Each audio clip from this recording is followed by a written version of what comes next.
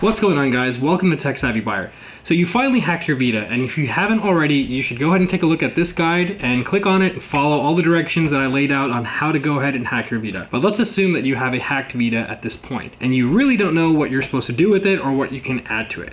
So in today's video, what I'm going to show you guys is how you can load RetroArch on it, how you can load Adrenalin, and how you can load Moonlight. These are the three things that I'm going to show you today. RetroArch is a custom open source software that lets you run all kinds of emulators, so you can play PS1 games, you can play all kinds of Nintendo Game Boy games, Super Nintendo, Sega Genesis, you get the gist.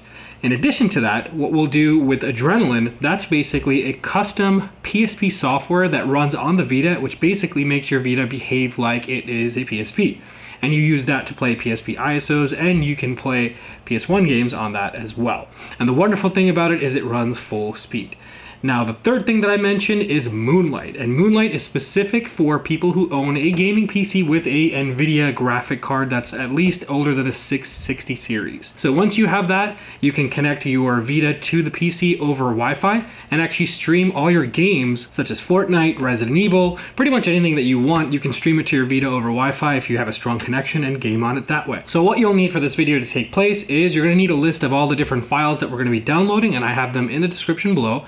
We're going to jump over to the PC. I'm going to show you exactly what you need to download, and we're going to cover everything that goes on from your computer first. So we're going to do all of the files at once, loaded into your Vita, and then after that, we're going to go into the Vita. I'll show you guys what selections you have to make, how to install them, and all the different cool things. So if all this stuff goes well, and I seem to get a lot of traffic on this video, and I can tell that you guys are really interested, the other thing I'll try and show you guys is how you can use a micro SD card with the help of a special adapter that you can purchase for your Vita and load and get away from, you know, the expensive memory cards that used to be sold for the Vita, and use any SD card pretty much.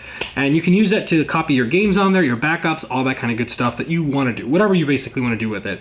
But if I don't get enough traffic, either way, I'm going to put the link to a pretty good tutorial by Tech James in the description below. You guys can go and check him out. He's got some really good tutorials, and actually I learned a lot of this stuff from him. So do check him out when you guys get a chance. Anyways, let's jump into it. Let's hop over to the PC and let's begin our venture into adding some cool stuff to your hacked Vita. Let's go. Okay guys, so just before we head over to the computer, what we're gonna first do is make sure that our Vita has henkaku running. So to verify that, we just wanna go over to our settings and make sure that you see henkaku settings there. So once you see that, we are pretty much good to go. So in the last tutorial, I showed you guys how to go ahead and do that with h-encore and how you can get Vita Shell, which is basically a way to see all your contents on your Vita's memory card on your PC. So over here, what we're gonna do is we're gonna press select, and that's basically gonna let you connect this Vita to a PC system. So now what you can do is it's ready to go ahead and connect over to your PC, and you could just go ahead and plug in the USB. And that's it. Now we can go over to our PC. All right, so we are on my PC now, and you guys should be following along, and this is gonna be pretty straightforward. So first thing you'll notice is that we plugged in the Vita, and you should be able to see, if you have a memory card, how much storage is in there. So in this case, mine's actually coming up as drive F. I know I need to do some cleanup, guys. So looking at drive F, this is what you're gonna see in the Vita shell. Now the first thing you wanna do is you wanna go into view, you wanna click on hidden items so that you could see all the different stuff that's in there. You also wanna select options, go to view, and you wanna scroll down, and you wanna make sure that you have unchecked a file that says hide protected operating system files. So this used to be checked for me, but you wanna make sure that you keep this unchecked. Okay, and you'll get this little error pop up, just click yes, whatever. We don't care about that. We'll go ahead and click apply, we'll go ahead and click OK. Now you should see a list of all these folders. And this is important because you're gonna be copying certain things into some of these folders that were originally hidden. So now once that we have this complete, what we're gonna do is we're gonna start downloading the different files that I've laid out for you guys. So the first thing you wanna do is click on the link in the description to get to RetroArch's website and go to their download section. You're gonna scroll down here, and you're gonna go ahead and download the PS Vita application. So we're gonna click download, and we'll go ahead and start downloading that. It's about 130 MB, so depending on your internet, it might take a few minutes or seconds or whatever. So basically, it'll go ahead and do that. Now we'll head over to the second file part of RetroArch, and this is actually a theme file for the RetroArch. Basically what this does is it makes the theme look like the XMB icons that you see in PSP or the PS3. So it just makes it a lot easier to navigate through, and a lot of people typically see this. So you'll be confused if you don't install this when you see an older or like the generic version of RetroArch. So again, that has also downloaded. Now you've got everything you need for RetroArch. Now we're going to go ahead and download the Adrenalin Vpk, which is again the stuff that's going to be used to emulate PSP on the Vita. And last but not least, we're going to go ahead and grab Moonlight. So click on downloads, and basically it's just going to actually scroll down, find the one that says for PS Vita, and click download. Now it's going to open up another page here. You'll see that it has the latest version here. Scroll down and you want to get the VPK. So right now you guys can probably tell that PS Vita apps are installed as VPK. So pretty much basic stuff there. Now that we've gotten all the files that we need, we can go ahead and close out of this. So first things first, like I mentioned in my last video, and you guys who follow me typically know I like to keep my stuff pretty organized. So what I went ahead and did before is I created a folder and I called it PS Vita Homebrew. And I actually assigned this file folder as my download location for Chrome, just so everything comes straight in there. Now the only thing we need to do in here right now at this point is go ahead and extract the Vita RetroArch file. And you can just click, well actually the best way to do it is just right click and click extract here. It's the quickest. Alright, so now you see you've got this folder here. You can go ahead and delete this now because you don't need that any longer, and you're pretty much good from there. So here we have the PS Vita drive. Like I showed you, mine was labeled drive F. What we're going to do is copy all three of these just to the root of the Vita. So once it moves there, give it a few seconds depending on how fast your computer is. Again, this is over USB. You can additionally do this over a file FTP server. I don't like to do that just because it's slow and I like to do things quicker, but it's totally up to you guys. If you want to do that, there's some good guides out there on the internet that you can check out as well. Now, the last thing we're going to copy is RetroArch, and you can see that this has a whole bunch of different folders. So this is going to go over to the data folder inside the Vita. So you'll go ahead and copy that in there and let it do its thing. This one actually might take the most time just because there's quite a few files on there. So now that you have RetroArch and Moonlight and Adrenalin copied over, you kind of want to figure out how you're going to get your games in there. So I already created some separate folders where I have some PSP ISOs and I've got some PS1 games. Now the PS1 games, you can see the format is in EBOOT.PBP, and you typically won't see this. When you download a PS1 game, you're going to see them in bin files and Q files.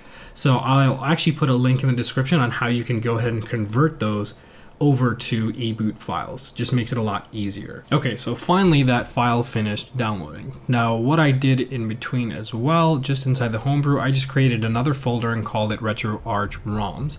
You can call that file whatever you want. It's just a folder that you're going to put your games in. And if you want, you can even subfolder this by putting, a specific location you want for Game Boy ROMs, for ones that you want for Sega or for Super Nintendo. It totally just depends on you. Anyway, so what we're going to do is start copying over some ROMs. So I'm going to go over into SNES, look at my ROM collection, and I've got a pretty massive collection of ROMs here, clearly. Yes, I backed all of these up. But jokes aside, so let's copy, let's go and get Earthworm Jim. That's one of my favorite games, or one of my favorite games. If you guys haven't played it, you need to play this. So I'll go ahead and click, double click. I'm going to go ahead and select extract, and I'm going to go ahead and take this into my downloads, into the PS Vita Homebrew, and into RetroArch ROMs. So I'm going to use that as my example for a game. Actually, I'll toss in Doom in there as well. Why not? And I hate when that happens, by the way. So anyways, you guys get the gist of it. It's pretty straightforward, nothing super complicated, just putting some ROMs in the folder. Okay, so now let's head back over to that. We got our RetroArch ROMs, and we're going to take this and we're going to copy the ROMs file or folder into the root of the Vita drive. So again, it was drive F for me. Went ahead and copied it in there. Now another thing that you want to start copying in there are your PSP games and your PS1 games. So PSP ISOs, I have these two. Going to go ahead and click copy, and this is going to go inside the PSP email. So again, you wouldn't see this if you didn't have your view enabled, so we wanted to go ahead and do that just so we could see this. Inside here, you should have a folder that says ISO. If you don't, you can go ahead and just create one. sometimes when you follow guides and you're like, hey, where did that folder come from? It wasn't in there. Just go ahead and create it. It's not a big deal. So we'll give that about a minute while that goes and copies. And then what we're going to do in addition to that is open the PSP folder and the game folder. And in here is where you're going to paste your PS1 game folder. So again, we're going to hop back out, go to our downloads in our Homebrew folder, or sorry, not Homebrew, but PS1 games. And we're going to copy this entire folder as it is into the PSP game folder. Paste. So while all that stuff goes ahead and finishes up, we will pretty much be done from the computer once this is finished. And then we're going to go back on the Vita. I'm going to show you what you need to do from there. At this point, if you're not copying any more ROMs or ISOs or any games from your computer, you're done with the computer. So if you're this far in the video, congratulations, you guys are doing fantastic. Okay, so your Vita probably went to sleep while all that copying was going on because mine finally finished. All we're going to do is swipe, and now we can go ahead and press circle to disconnect. So what we want to do here, you see there's a whole bunch of different folders, and really what these dictate are the different locations in your Vita where memory is being stored. So let's go ahead and unplug that. Whoops. And the main location where our inbuilt or built-in memory card is that we stored in is stored in UXO. So once we click that, you're going to go down and you'll see all those VPKs that we copied on here. So you see RetroArch, Moonlight, and Adrenalin. So let's start with RetroArch first. We'll go ahead and hit X, and we'll hit X again, and let it go ahead and install the VPK onto it.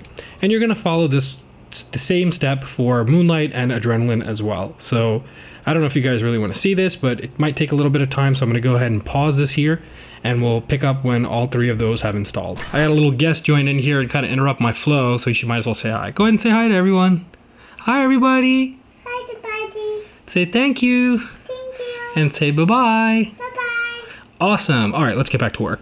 All right, back to business. Apologies, guys. Now, when you try and install Adrenalin, you might actually get this message that says you need to obtain or make sure you use unknown sources, that this is dangerous and blah, blah, blah.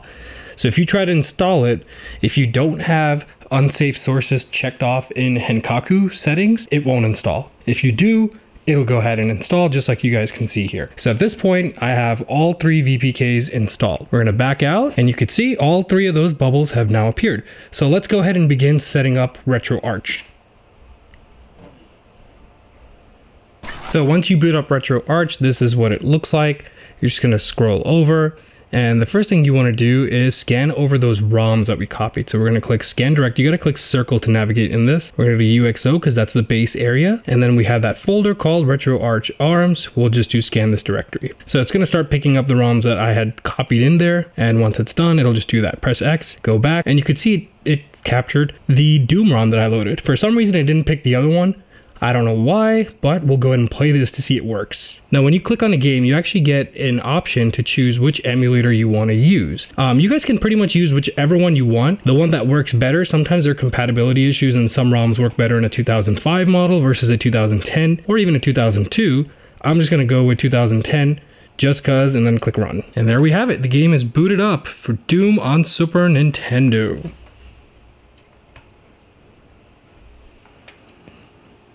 Go ahead and close, and now let's move on to the next thing. What we're going to look at is Adrenalin. This is the PSP emulator. So when we click on this, we go ahead and click start. First thing it says is that the 6.61 firmware is not installed. Press X to download it. So we'll press X and we'll go ahead and let it download, do its thing, and it'll install it itself. So I'll see you guys when this gets done. So once it finishes downloading, it installs and it kind of kicks you out, just like I got kicked out here. We're going to go ahead and click it again. Click start, and this time it's going to boot up and it's going to take us into the PSP menu that you guys are used to seeing on older school PSPs, similar to this bad boy here. Remember this guy? That was cool. Oh well, so it says install it again, so we'll press X again and it's going to load it. It's going to go ahead and create directories, and hopefully this should work. Look at that. Looks like some code from Matrix. Well, let's let it do its thing and then we'll touch base. So once it finishes, it's going to say installed successfully and press X to boot. So we'll go ahead and press X, let it boot. Hopefully, fingers crossed, it works this time, guys.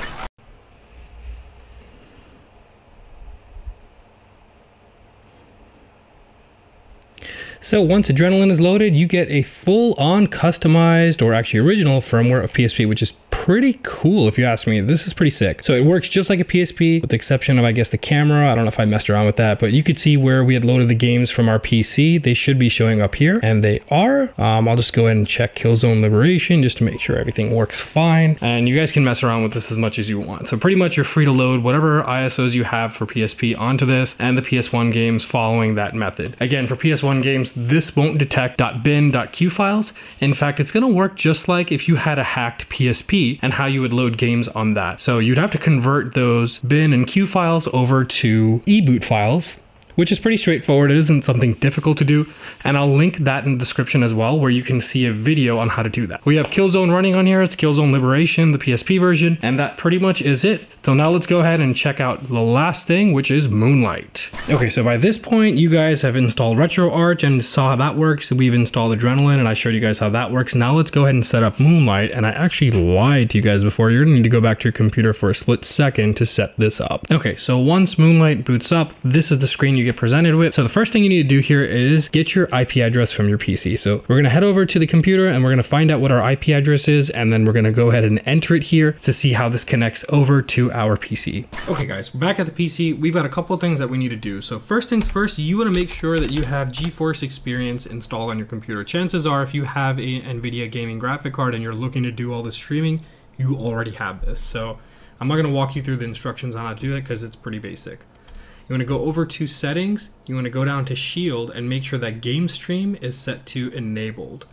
Once you have that enabled, that's basically going to let you connect your Vita to the PC's GeForce Experience software. Anyways, the next thing we need is the actual IP address of this computer. So what we're going to do is type in cmd, open up command prompt, and here you're going to type in ipconfig. Bring that in the center for you guys to see. It's pretty straightforward. Hit enter, and then it should give you this spit out here. So my IP address in this case is 192.168.0.190. So we're going to go back to the Vita. We're going to go ahead and enter this code into the Vita, and we'll take it from there. Okay, so my IP address was 192.168.0.190, and we're gonna hit enter. Now it's gonna start connecting to it. Now this could take a while, and if it doesn't connect right away, then you have an issue with your Wi-Fi, but otherwise it should connect. All right, so once it finishes connecting, you'll see that it detected your computer. It's gonna tell you what GPU you have. So I have a 1080 Ti in this. We're gonna click pair, and we're gonna go ahead and make sure that we enter this code on our PC. So you might have a different code than what I have, but you're gonna go over to your PC and you'll see that it's prompting you for that. So here's the little pop-up. It's actually detecting your Vita as a shield. So my code was 0502. I'm gonna go ahead and click connect. And once I do that, the Vita should show it. Okay, so now we are actually connected to the PC, and you can see I have my list of different games that I have on here. I'm just gonna go ahead and click any one of these. So let's go ahead and try Resident Evil 2 since I really like that these days. And it's gonna start streaming it. And you guys can see it successfully booted into my computer, and we've loaded up Resident Evil 2 on this. So let's go ahead and see if it actually worked. Go ahead and hit start or X. And the wonderful thing about Moonlight is that it actually maps your buttons automatically too. And you can go ahead and configure those if you want to. But depending on your bitrate, your computer, and your internet speed might make this a laggy experience, or it might not. So let's just check what we could do here. Let's just load something at the beginning of the game. So again, this is being streamed from my computer and not from a PS4. So this is not remote play. There we go. See how it moves. Okay, so not the most smoothest gameplay. And again, you gotta adjust the settings inside Moonlight to have better latency-free gaming by selecting the right bitrate for your internet. So this is kind of hard to play while I'm recording. But anyways, you get the gist. That's how you get to play different games with it. So we'll go ahead and back out. I'll go ahead and quit it. And that's pretty much it, guys. All right, guys, so welcome back. Now you officially have a fully hacked and modded PS Vita. So you got all your games loaded on here, or different types of emulators like we went through in this video. Let me know how that was for you guys. Was that pretty simple? Was that straightforward? Did you like this tutorial? I know it's a bunch of questions, but anyways, I put a lot of effort in this for you guys. So hit that thumbs up button if you guys liked it. And if you think I could use some improvement, go ahead and give it a thumbs down. I'm always open to feedback and criticism, as you guys already know. And of course, if you're new to this channel, man, consider subscribing here. I mean, you got to join this crew for sure. But anyways, guys, let me know if you guys want to see some more videos like this. I know I got a lot of requests from you guys asking to go ahead and hack the Switch, and I can show you how to do that as well if I get enough interest for it. So let me know what you guys thought of this video in the comments below, and until then, I will meet you down there and see you in the next video.